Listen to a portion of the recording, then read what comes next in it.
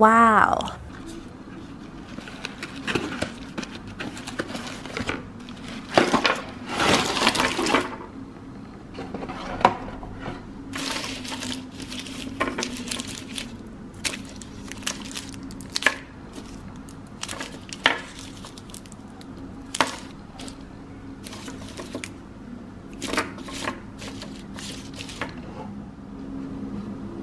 This geisha chocolate has been expired since May 2021. So today is March 27, 2022. So let's see how an expired geisha chocolate, milk chocolate looks like. So since I'm handling expired products, I put on gloves. So let's see. And I'm also even putting on my mask. That's why it's possible the sound of my voice is quite different from without a mask. So this is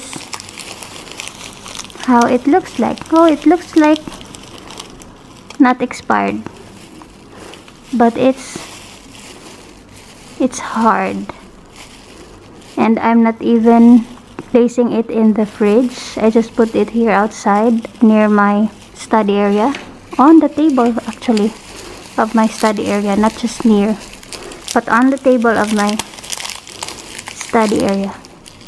I'm actually looking for signs of presence of molds. Even if it's dark, I'm not seeing something green which represents molds.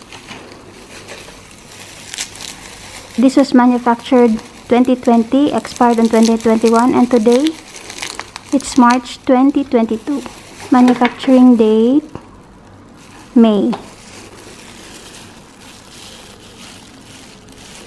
So let's crack open. It's really hard. Gahi ay. Gahi gid siya. Hello, I believe ako wala gyud molds. See? It has a hazelnut feeling. It says soft pero nigahi naman siya. Kaya expired na lagi niya. Dili na siya soft feeling. But wala siya presence of molds. Let's continue.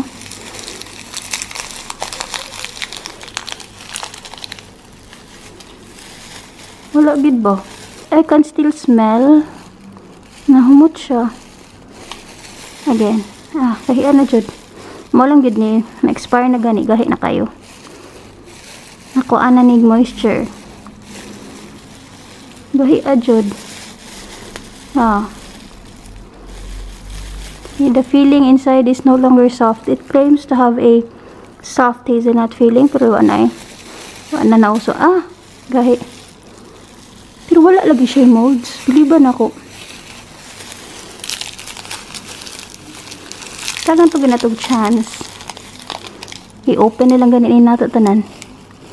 Wala gyud ikumpara sa bubblegums and candies. Kaning geisha, wala siya. Next.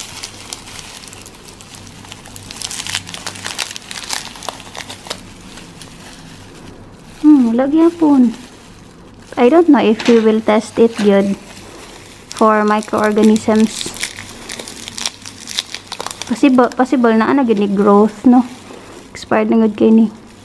Pero by the naked eye, I can see any signs of the presence of molds. Sayang kayo, pero nang gud makaon kay makaon pa kaani nga expired na. Sobra na kay expire. Nakaigit niya tani. Wala gyud do. Pila naman natong na-open.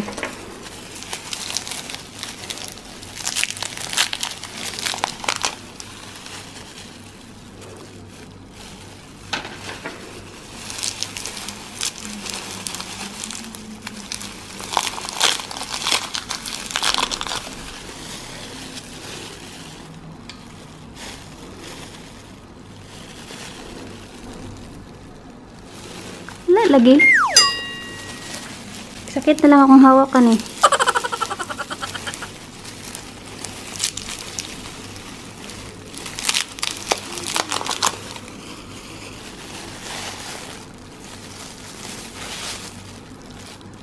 Wala gyud. So ato paninghot dun.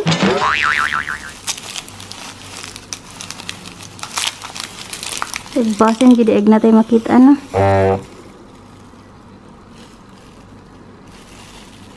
Pero mo lagi nagahi lang gid siya.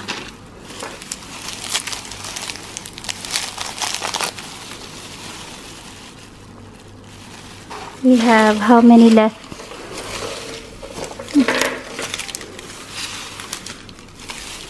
Yeah.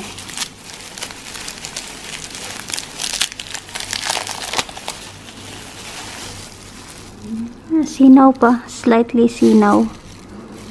So maayo iyang ko packaging. Although it cannot protect it from the loss of moisture. Okay, from the box. Diretso naman wala pa may primary, secondary raman, wala may tertiary pa jud.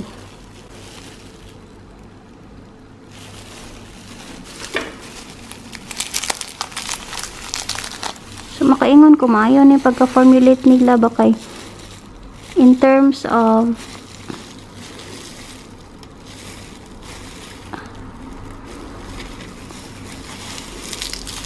say tawag kana bang ang growth sa microorganisms kung makadaot sa tiyan ba.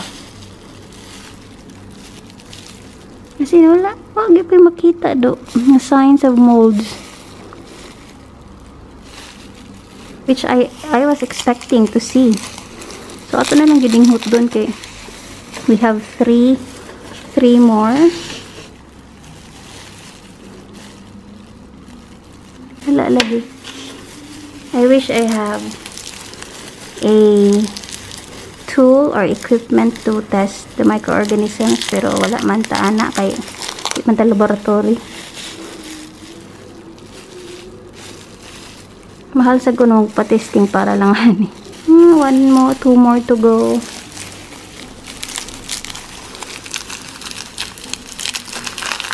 Ang packaging kay foil magyuday siya oh.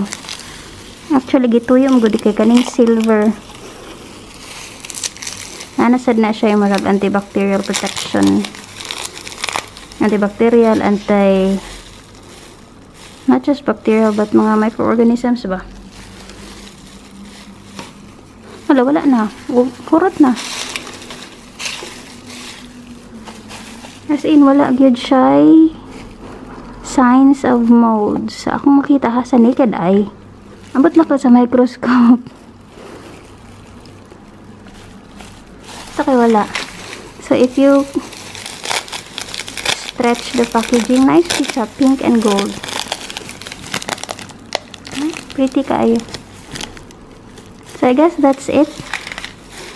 So agad tayo nakitang molds, no?